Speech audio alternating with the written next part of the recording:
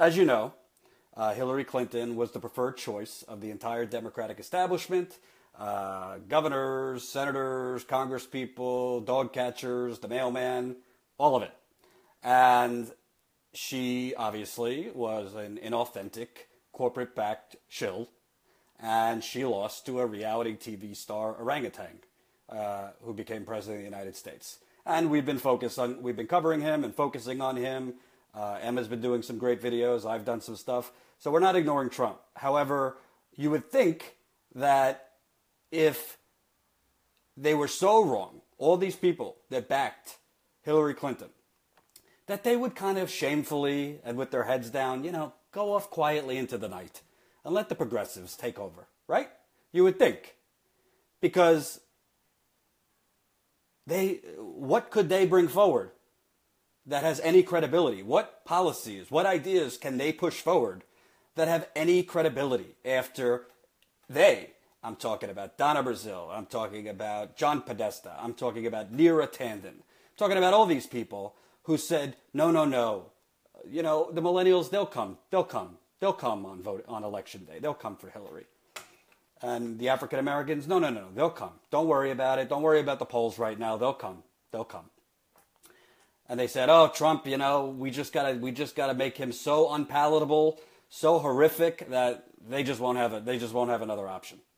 So these same people who were so wrong, who have no concept of what actual average working class people go through in this country, because they are very disattached from the working class.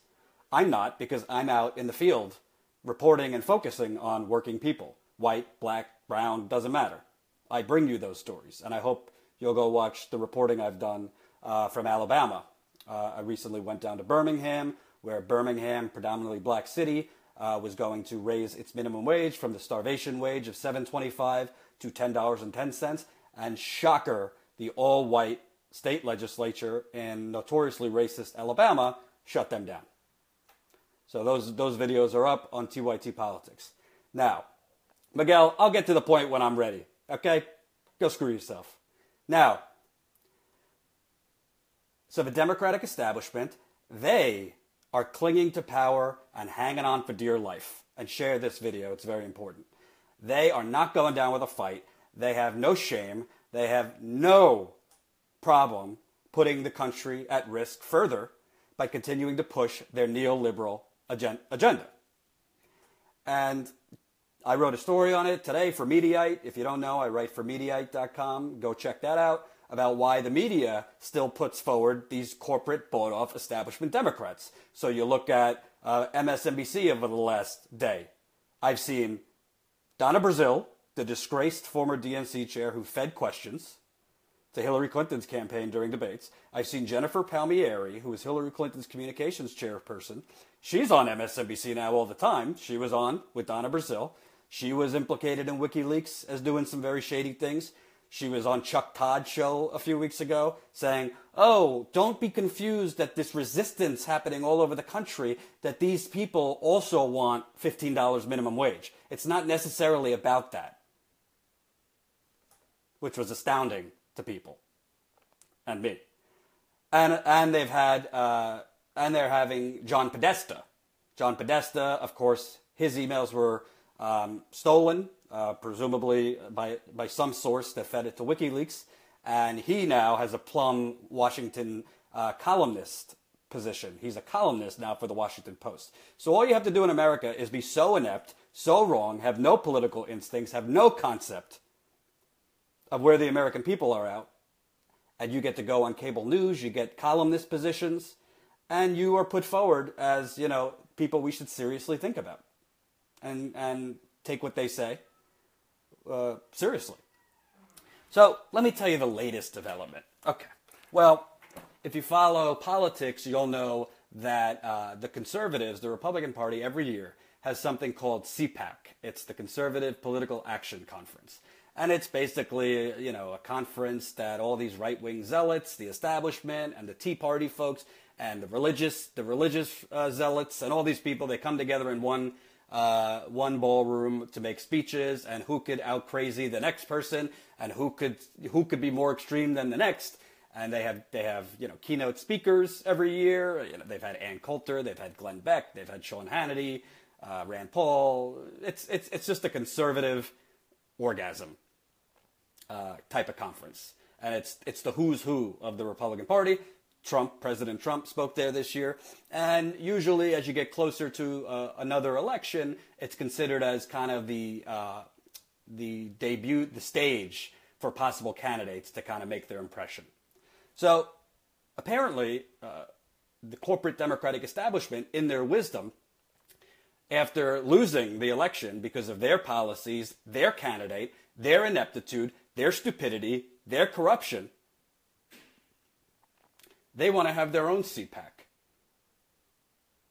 From Politico.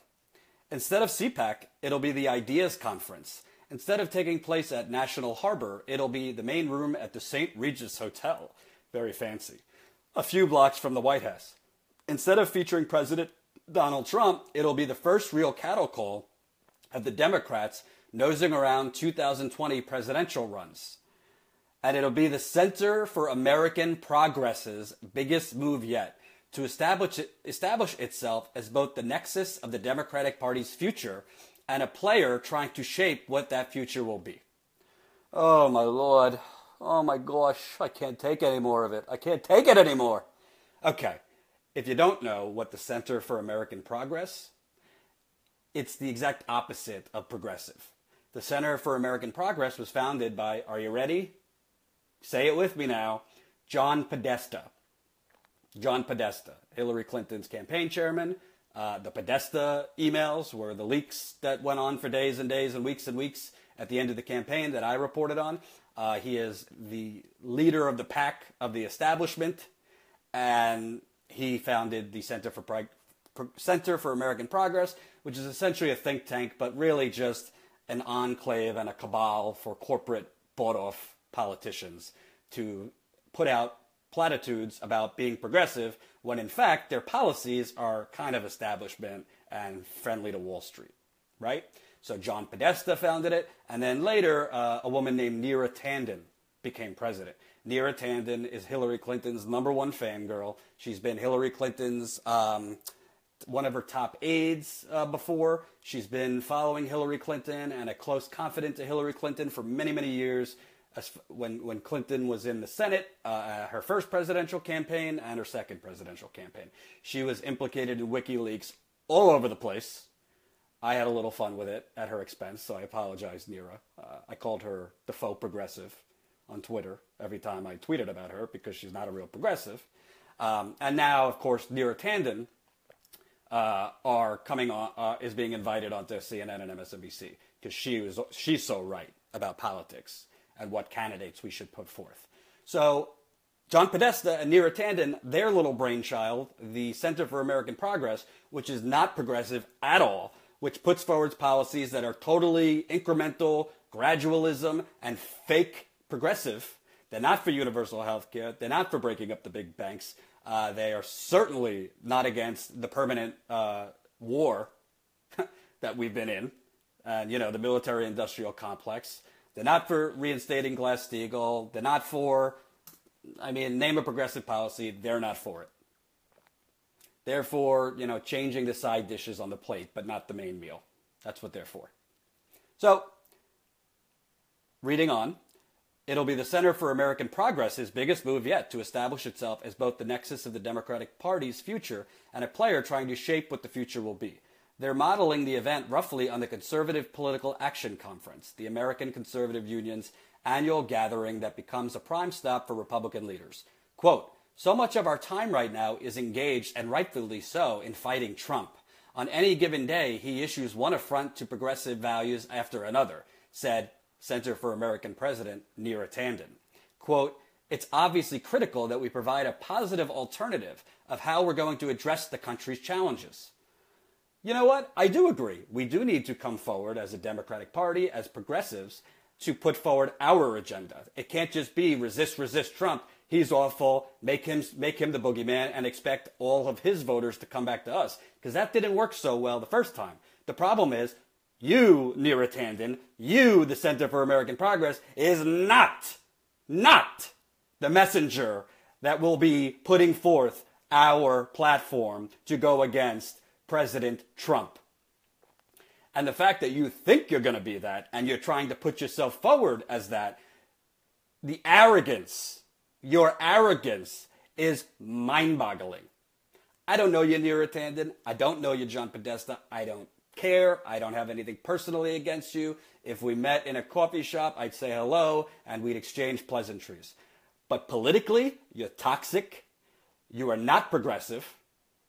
And you do not have the right or the credibility to host a conference and shape the policy agenda for the Democratic Party or any party to resist President Trump. Hell nah. Not happening.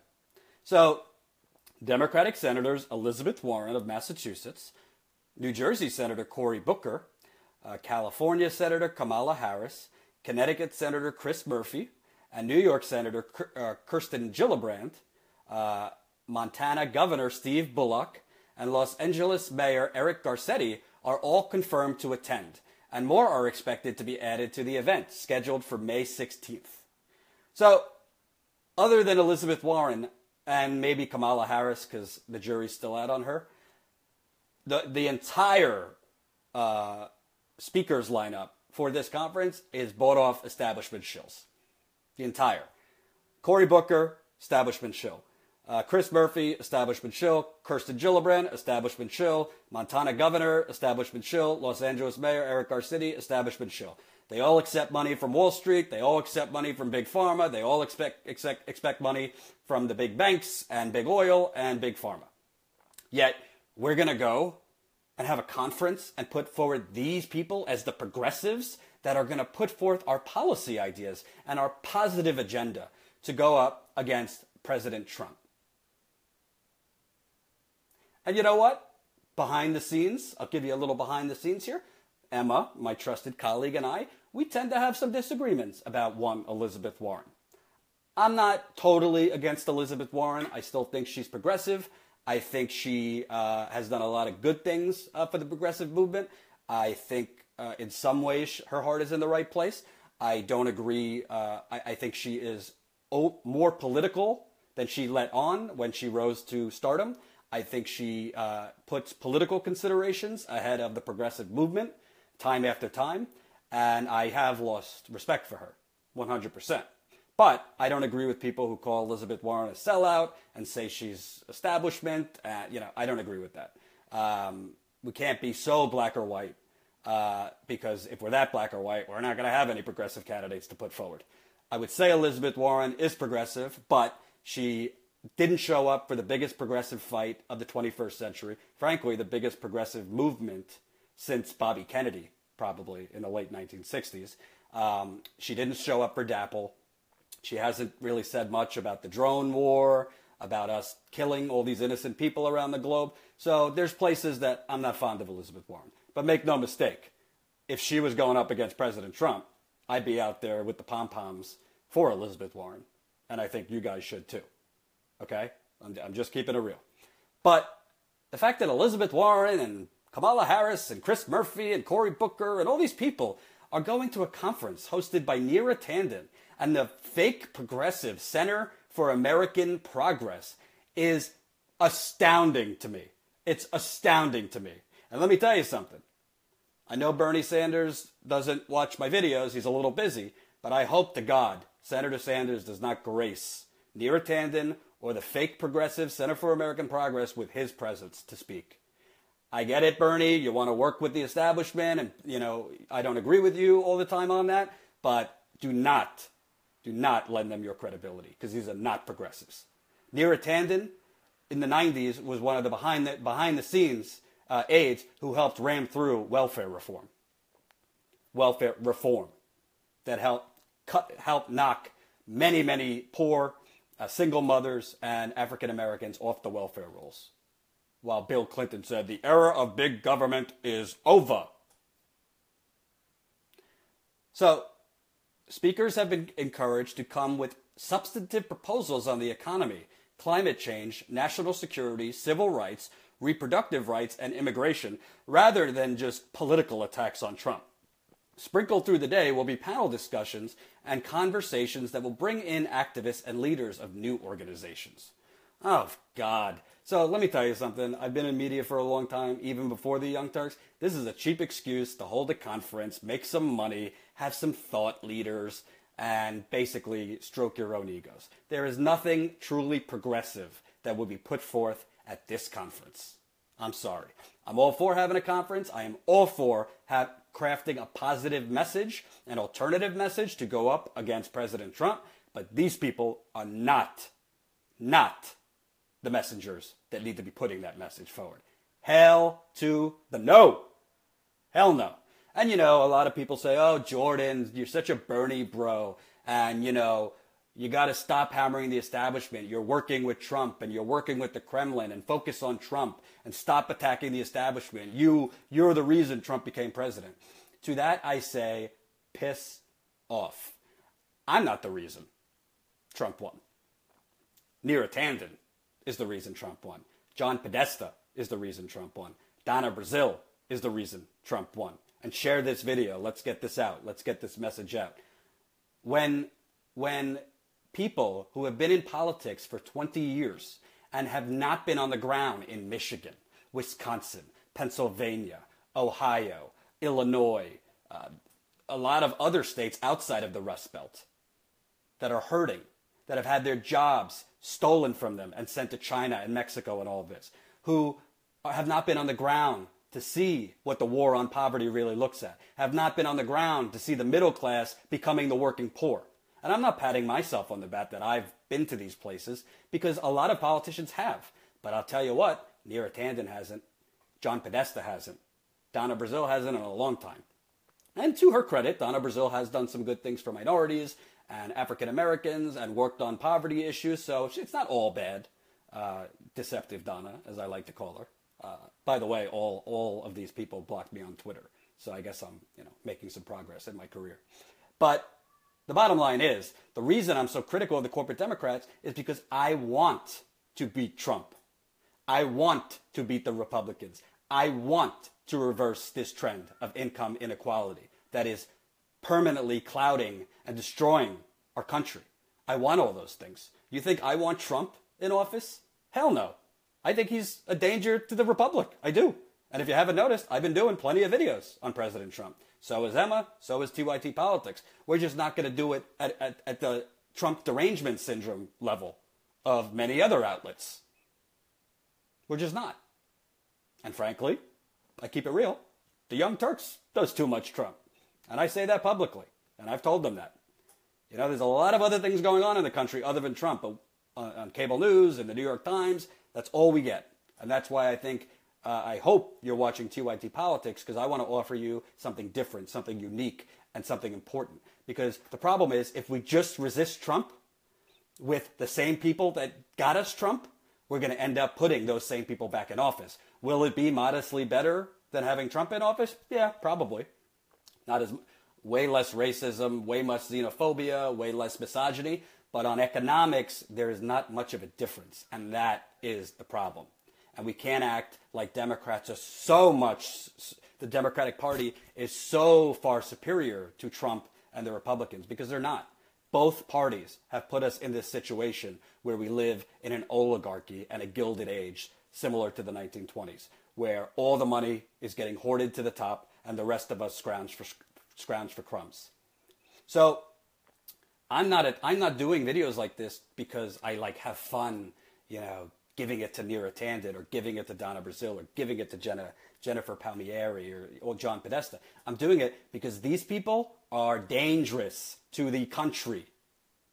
They're not dangerous in terms of what they say is vitriolically scary, like Trump or Steve Bannon.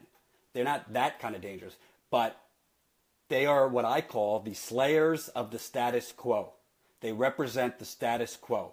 And if you give them the microphone and the platform to hold conferences and have all the prospective potential 2020 Democratic candidates come and do their auditions like it's American Idol, we're putting the same people who drove us into the ditch back behind the wheel. I'm not going to sit idly by and allow that to happen. Hell no. Hell no. I'm so scared by this, I'm sweating. Actually, no, I just live in New York City and it's too expensive to put my air conditioning on. Because climate change is making it hot in March.